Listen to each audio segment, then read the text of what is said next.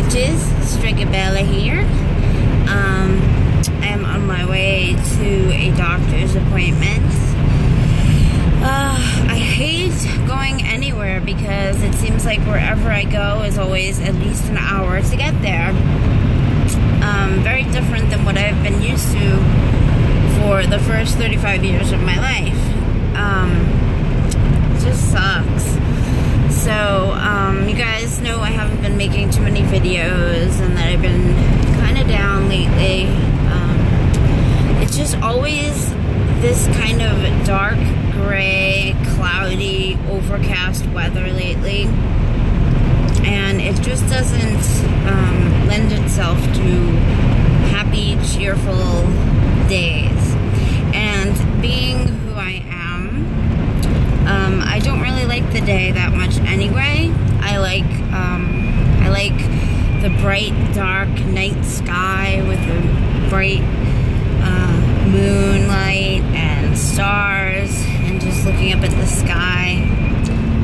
Especially in the fall, on those days where you can first see your breath on those crisp nights of October. So winter, it just makes me exactly what the craft teaches. I just really, literally go down to the underworld and learn, read, ponder, go within, literally and figuratively, because I hardly ever leave my house in the winter, and I also tend to go within myself. But I've noticed that as I grow in the craft, the more I grow in the to know part of our basic tenets of the craft, the less I have the need to say.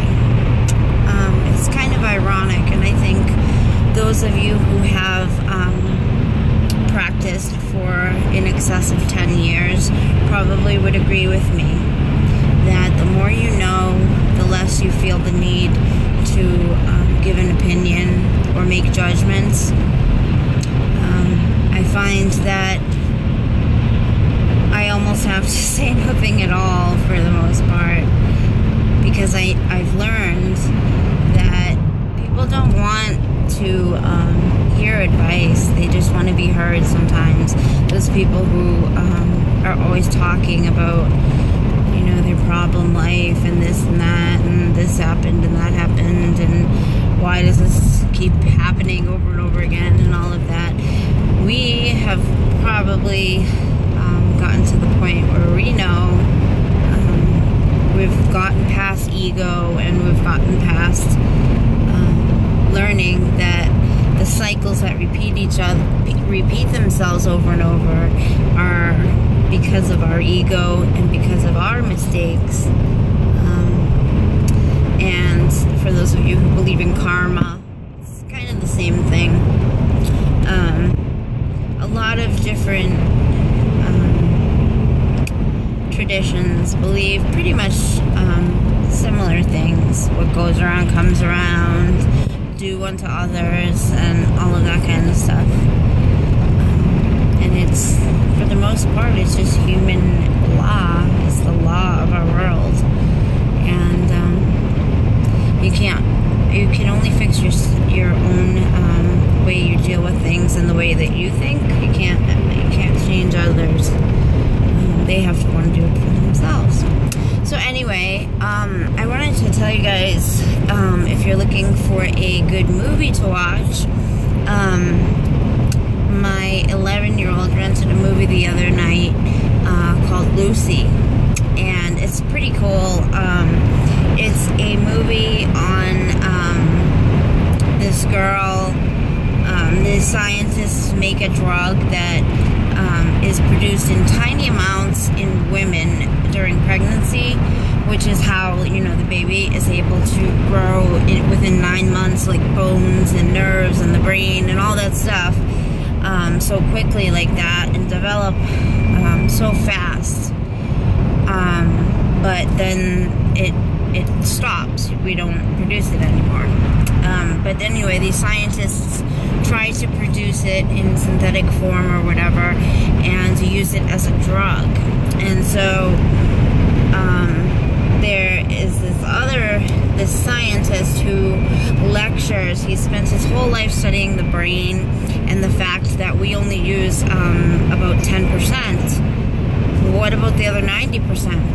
And animals, look at what we accomplish with just using 10%. All the inventions and technology and all the stuff we've produced, and we only use that 10%. Animals only use like 3%.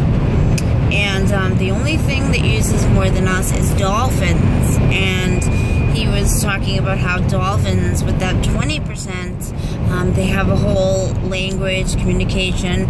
They have their own sonar system, like what we use in submarines and stuff like that.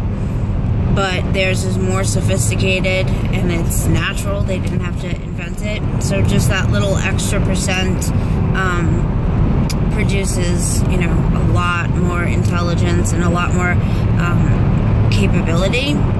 So they're trying to export this drug so that they can market it, and they hide it in bags, implant it in 4 people's stomachs. But Lucy, when they're sending her back home, gets almost raped, and so the guy's pissed that she fought back, and he starts beating her in her stomach. So the bag opens up, and she gets a huge amount of this drug. And what happens is, as it starts absorbing in her body, it causes her to use more and more and more of her brain.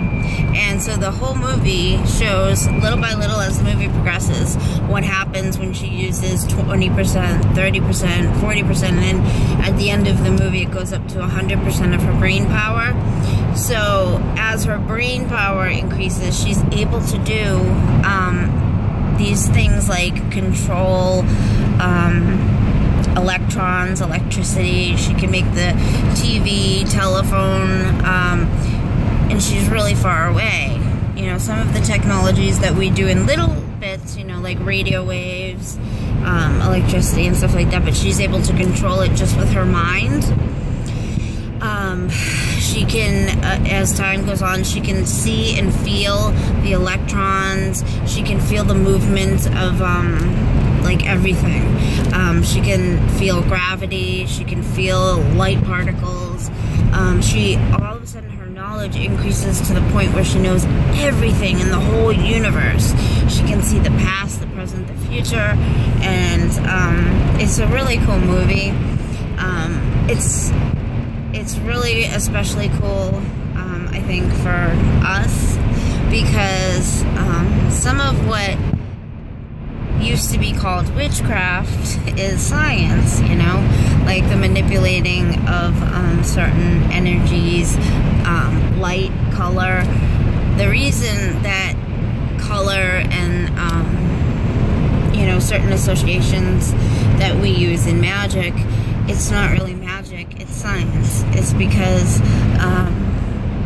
certain things have certain vibrations, and certain vibrations affect energy in a certain way. And so it was a really cool movie, and I'd be interested if they made a sequel to see what the scientist guy does with the information, because at the end of it, when she gets to 100%, she dies. She ceases to be in physical reality. But she passes her information of knowing everything, because she tells the scientists that they're onto something. They just they haven't got it all the way. And so she types really, really fast and makes this like huge computer to give him this information, which it could be used for serious evil, or it can be used for good, but we don't know because the movie ends. So, yeah. my appointment now. It's just outside of Salem. I really wish I had more time today so I could pop into Salem. I'm so out of herbs. It's not even funny. And I really need to order them or make a trip to Salem, because when it comes to the point where my husband is complaining that we have no herbs in the house, that's when I know I'm seriously depleted. It's funny, my husband saying, we need herbs, we're out of herbs. Just funny coming from him. So yeah, tomorrow we're supposed to get 2 feet of snow. I am not looking forward to it on one hand. On the other hand, I am, because I know we'll all be cozy, warm in our house. Kids won't have school and all of that, so that'll be nice. So hope you guys are all having a good winter. And I will, I wanted to make a haul video when I get home, because I've noticed that the fashion world lately has been having a lot of really cool like symbols. I actually watched the Da Vinci Code for the first time too. I know that you guys have probably all already seen it, but the whole symbolism stuff is really interesting to me. But I found some, a lot of clothing have like witchy symbols lately, and I got a bunch of shirts that have like stag horns on them and stuff. So I wanted to do a haul video on that, and I noticed that the 80s are just like, woo, they're back. I kind of hated 80s clothes. I don't know about you guys. I was just growing up in the 80s, so to me, I just hated that kind of fashion.